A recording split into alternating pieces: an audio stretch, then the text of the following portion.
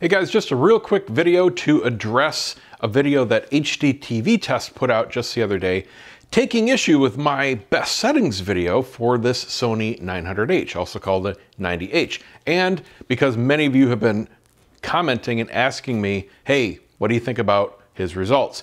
So in a nutshell, he takes issue with the fact that I suggest you use local dimming on high versus medium, which he calls the correct setting. And I said this in my best settings video where I showed you the effect of virtually every setting for the TV. It's going to depend on your exact situation, what settings you're going to land on for your best settings. These are mine. These are my opinion because of how I watch it. Now, I don't have a completely blacked out theater. This is my living room. I do light control it. It does get very dark, but not pitch black unless it's at night and I have no lights on in the house. So black levels are very important to me. Now I'm going to show you the effect here. Cooper, no bark. He loves his ball. Go on, go play. So the bottom line is we're both right, except there is no correct setting. Correct would mean this is the way it's supposed to be, and neither high or medium is that way. I said it in the beginning of my best settings video. If you want an OLED TV, if you really want perfect results, buy an OLED TV because this ain't it. No TV besides an OLED gives you that level of performance. Both settings have pros and cons. So let's go through an example here that he showed and is a very good example of what he was trying to convey. And I'm going to show you why you still may not want to use medium and stick with high.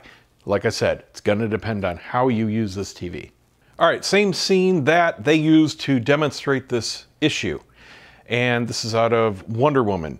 Now, the issue is on auto local dimming high, there is slightly clipped highlights at the very extremes. And this is a very easy scene to see the difference in if you look at the actual lightning bolts. On high, they are pure white. All right, the center core is just pure white, completely blown out and clipped. On medium, you can see that all of a sudden you see the individual little strands running through the core. So there is certainly, in the extreme bright parts of the screen, some blowing out and some clipping. And it's kind of like the light is just spreading from the extremely hot parts, slightly wider, down into the not so extremely white parts. And that's the effect. And if that's all you're looking for, absolutely keep it on medium because you do get back that slight detail just before the absolute clipping levels.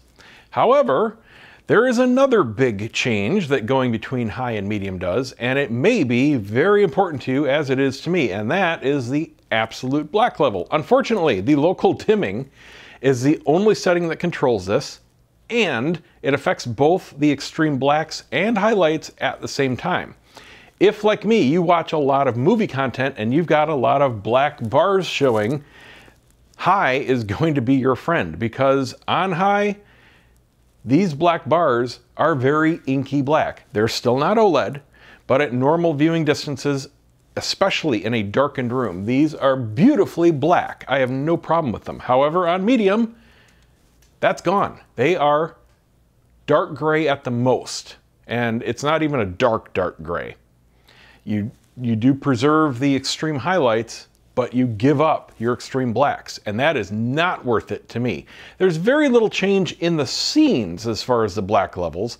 Using my settings, it's still very good in the actual content, but the black bars is a dramatic difference. I can't stand looking at them on medium because you see them. Let me show you a little close-up here and I'll show you a better example. So here, just looking at the top left corner, I'm very close to the TV so you can easily see it. The black bar is the top half of the frame here, and you can see that it's dark. I mean, there's not a big deal with it, but do you see the frame of the TV? This is exactly what I see right now with my naked eye. This is what I see from my viewing position, and we're in a darkened room. You can see the wall behind the TV there. That's how dark my room is now. Alexa, turn on the living room lights. And this is lit. Alexa, turn off the living room lights. So you can see what kind of controlled environment I watch in. Now we go to high.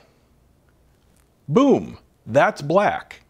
That is a dramatic difference for the black bars, and look how it matches the frame. You can no longer see the frame watching something to your naked eye. This is exactly what I'm looking at. Medium, high.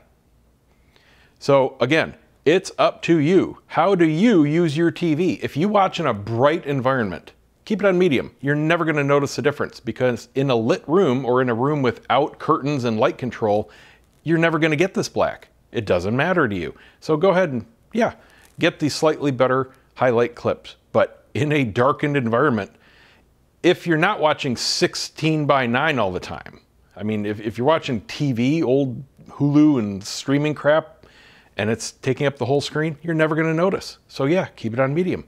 If you're like me though, you like movies in a darker environment, you're going to love high. And that's exactly why right there. Crap, black. Medium, high. So make your own choice. I stand by my settings as the best settings for my environment. And there is no correct. See you next time.